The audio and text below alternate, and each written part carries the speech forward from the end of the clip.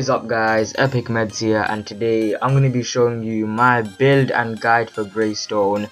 Greystone is a really powerful hero in Paragon, and if built properly he can be a major threat in team fights. We're going to go ahead and select the deck here. And the cards we're going to be using are Scout's Ward, Harvester's Key, Mana Potion, Health Potion, Flashfire Piston, a Quartzblade, Berserker Drive, 2 Windcarver blades and an Adamant edge.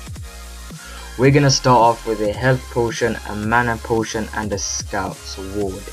Now at the beginning of the game nothing really happened, there was nothing worth recording, but I had 6 points, so I decided to go back and use those points on some upgrades.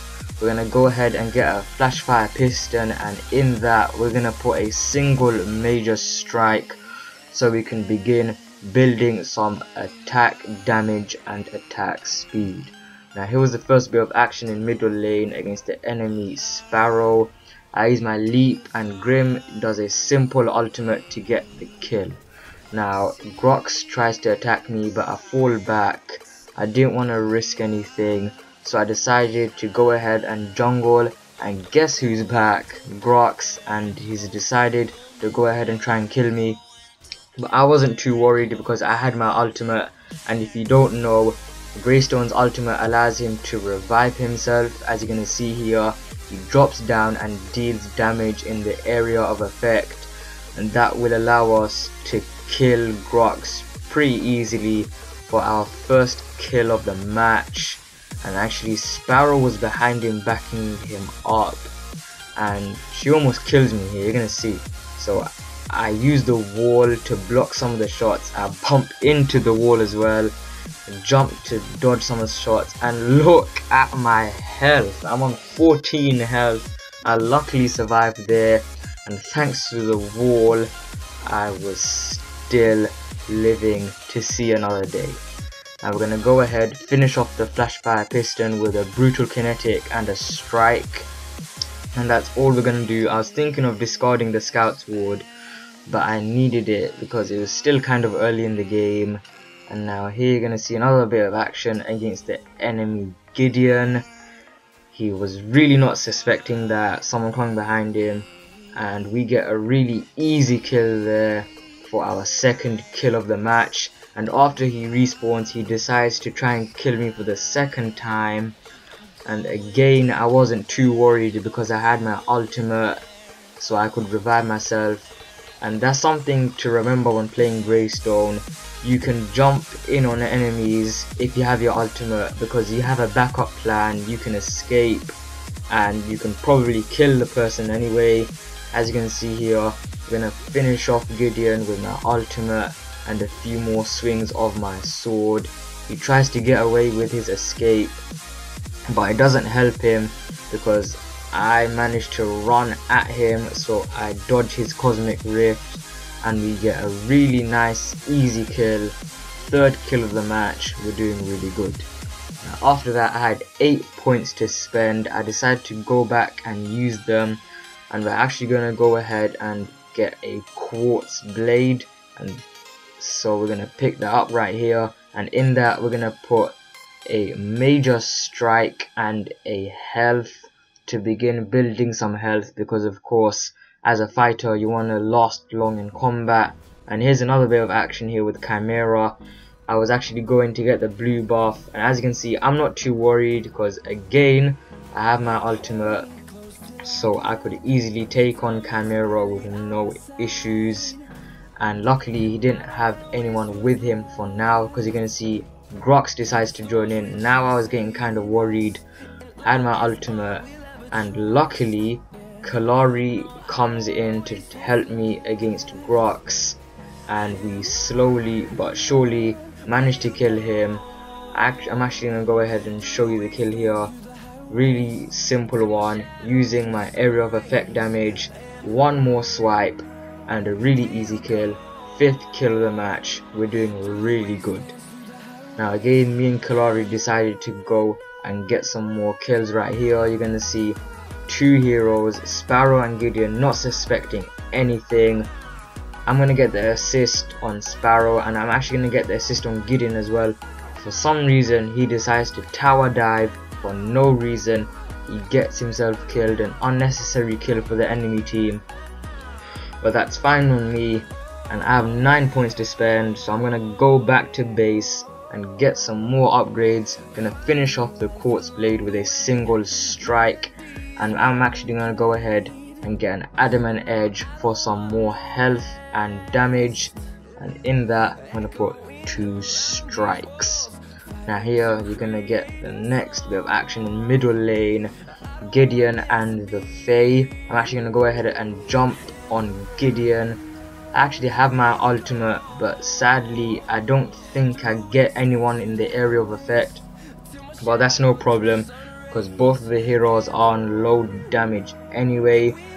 My team kills Gideon, so I do 1-2 swipes on the Fae, and I get my 6th kill of the match, and a really easy one as well. Now Sparrow decides to come into middle lane, and I actually get the assist thanks to Grim and his ultimate once again. And then suddenly out of nowhere Chimera decides to jump behind me, and I'm not up for the fight because I don't have my ultimate, so I fall back, and then I actually decide to go back to get some more upgrades because I have 6 points to spend. Now you can see here we're gonna go back and finish off upgrading our Adamant edge with a single major strike. I'm gonna discard my Scout's Ward and get my first Windcarver blade, and that's all we're gonna do in that one. We're gonna jump back into the action, and here we're gonna get a simple kill, just one poke, and we get the kill there. Really easy one, not too much skill involved in that one. And that's really all that's gonna happen for now. I'm just gonna take out a few minions, get a bit of XP, and I'm actually gonna go back because nothing happens, just defending middle lane.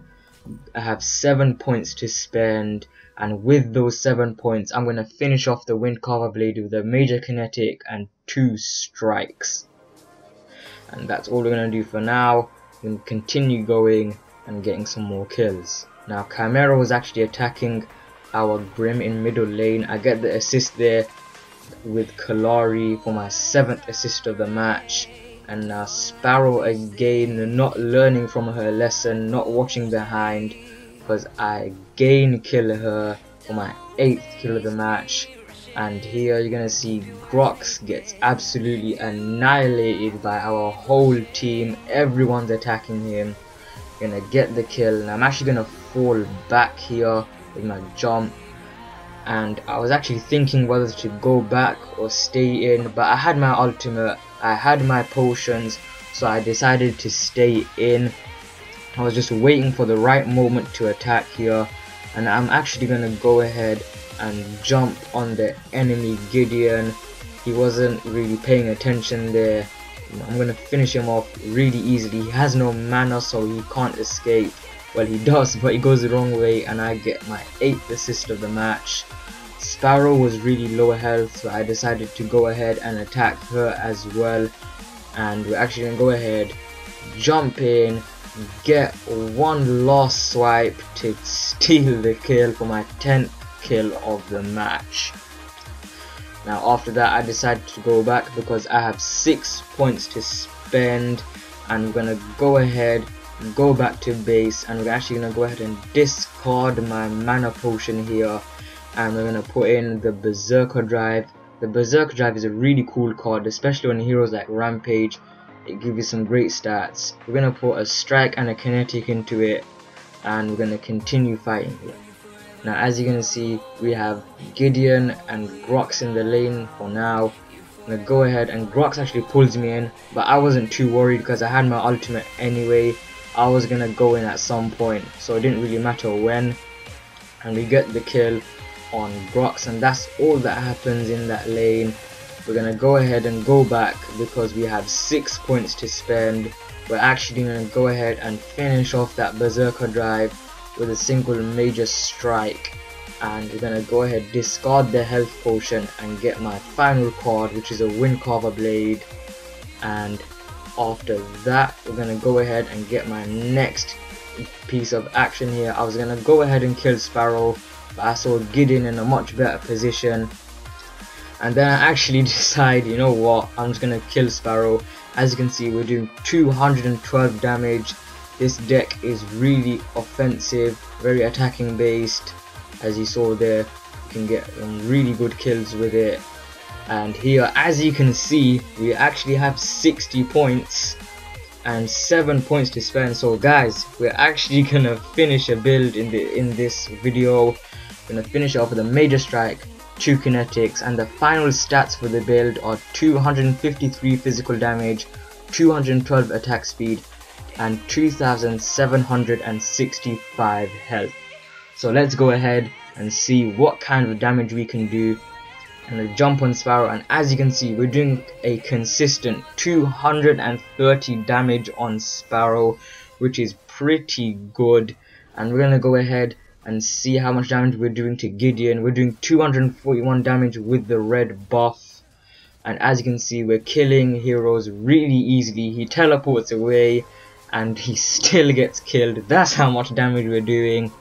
And we're actually gonna go ahead and finish off Chimera. We're doing 178 damage to him, but that's because he has armor. My final kill, 15 kills, 0 deaths, 9 assists, and we're actually gonna go ahead and win the match there. And I hope you guys enjoyed watching that video. If you did, be sure to drop a like and make sure you comment below who you want to see next in my Paragon builds and guide series. And last but not least, be sure to subscribe to know when my videos come out. Thanks for watching. I'll leave you with the stats, and peace.